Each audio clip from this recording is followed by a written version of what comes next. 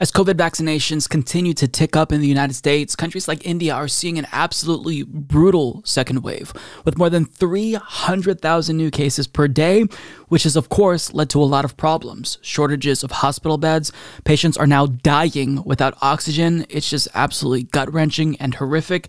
And on the screen, you're seeing drone footage from New Delhi's mass cremation site that they actually had to construct because they didn't know what else to do with all of the bodies from deaths due to COVID-19. So, you see this footage, and it's obvious that had India been able to vaccinate at least as many people as the US has, or as the UK has, then the situation hopefully wouldn't have been as bad. So obviously the conclusion is we need a people's vaccine. And Jessica Corbett passionately argues for this in an article in Common Dreams, which I'll link you to down below.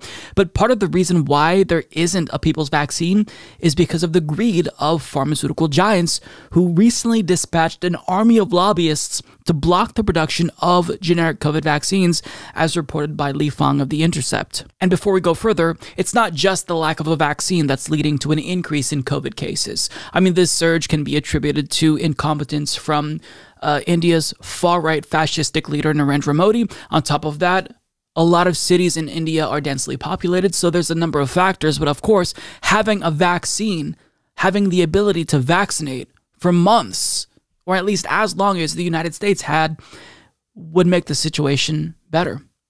Now, in an article for The Guardian, journalist Stephen Barani explains how the world is desperate for more vaccines, but patents from pharmaceutical giants have actually stopped countries in the global south, like India, from manufacturing their own generic COVID-19 vaccines.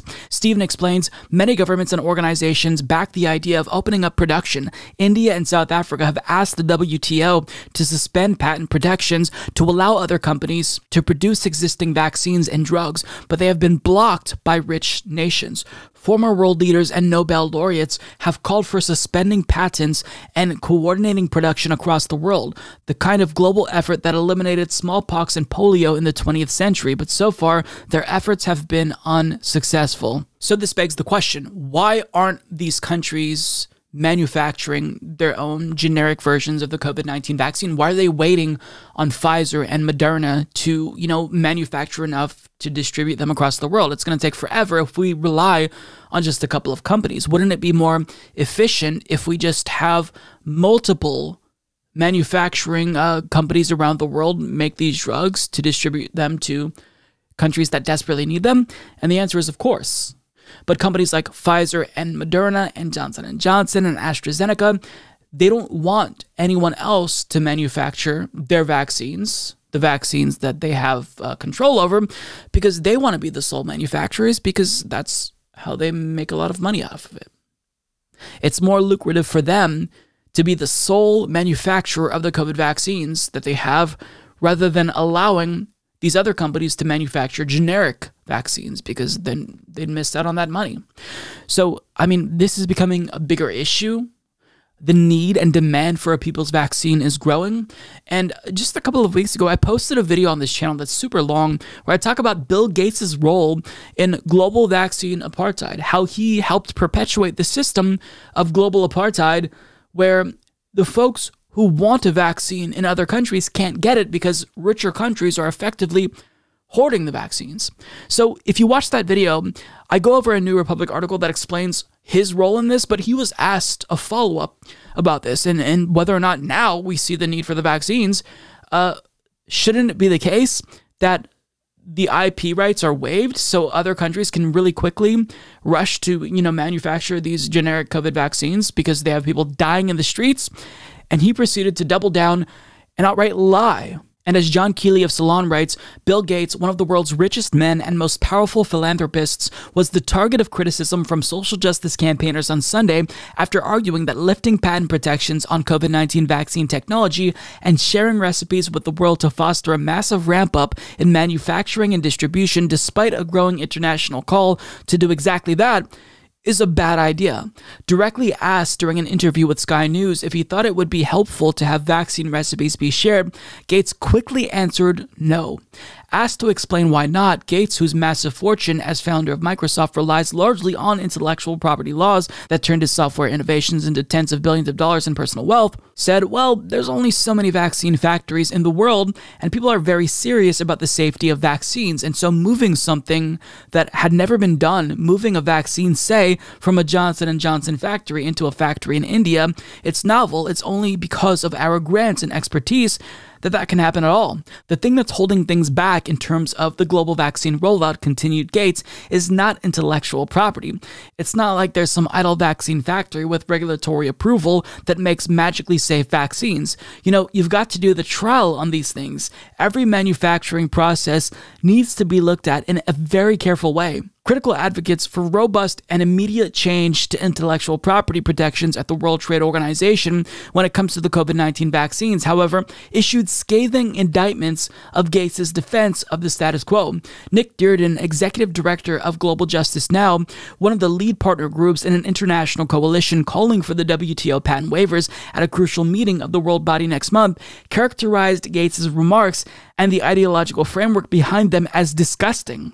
Who appointed this billionaire head of global health? Asked Dearden. Oh yeah, he did. So this is absolutely morally reprehensible, and he's a liar. You have countries like South Africa and India begging. They're saying we have the capacity and there's a strong demand for these COVID vaccines because our citizens are dying. They're literally dying without oxygen.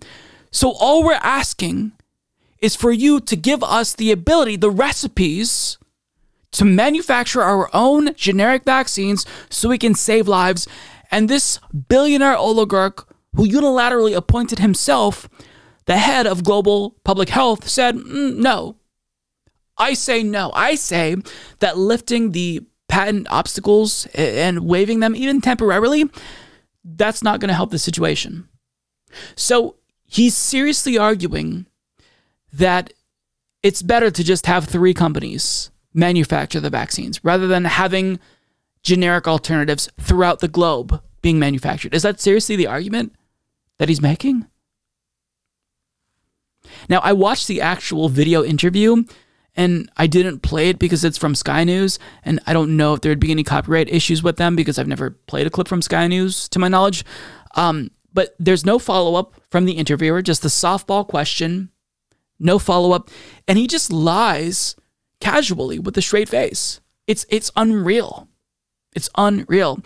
But to be fair, Bill Gates isn't alone in perpetuating global apartheid because on the campaign trail, Joe Biden promised to lift any and all barriers that would prevent the manufacturing of generic COVID vaccines. In an interview with Adi Barkan, he was asked this question: would you lift these IP barriers? Would you provide other countries with waivers needed to manufacture their own generic COVID vaccines? And this was his response. Quote, "It lacks any human dignity what we're doing," Biden said of his predecessor's refusal to participate in global vaccine initiatives. So the answer is yes, yes, yes, yes, yes. And it's not only a good thing to do, it's overwhelmingly in our interest to do.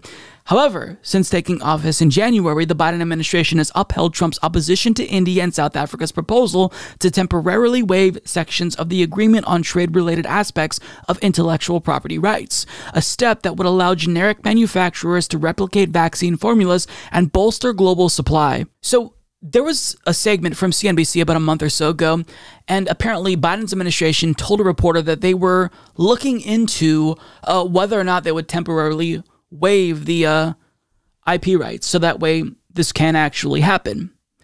And time's ticking. Where's your answer, Joe Biden? On the campaign trail, you said yes, yes, yes, yes, yes. 5 yeses. You said that it lacks human dignity, what Trump was doing, because he wouldn't waive the IP rights. And now you're doing the same fucking thing. How much more deliberation is necessary? How much more time do you need to decide whether or not to do the humane thing? And then we have folks like Bill Gates, billionaire oligarchs, whose organization is inextricably linked to the World Health Organization, dictating unilaterally the terms of vaccine distribution. I say this every single time I talk about vaccines, but I'm going to say it again because it's really important. If you are a greedy American or a greedy British person and you're satisfied because you got your COVID vaccine and you don't really care what happens in India or South Africa because you have your vaccine and you're protected, understand that pandemics don't work that way, and it's only a matter of time before a new strain, a new mutation emerges that is resistant to the vaccines. If that happens, all the progress that we've made getting Americans and people in the UK vaccinated will be undone. All because we're protecting the profits of pharmaceutical giants like Pfizer and Moderna. It is truly just antithetical to a thriving human society. This is all the evidence that you need that capitalism and neoliberal governance has failed. It has failed human beings because it is not giving us the capacity to adequately address a highly contagious, deadly pandemic. And if this doesn't turn every single person into a socialist, then I don't know what will. So I can't believe that Bill Gates is so brazen, but he tripled down here. I'd say doubled down, but he already, was really testy with reporters when they followed up beforehand about him defending the IP rights of these companies. But, if things go south, if we have a new strain that's resistant to the vaccines, thank folks like Bill Gates, thank folks like Joe Biden, who went back on his promise to waive these IP protections to make sure that folks around the world can actually make their own generic vaccines, because that's the only way logistically and feasibly that we will vaccinate the entire human population before a new strain pops up.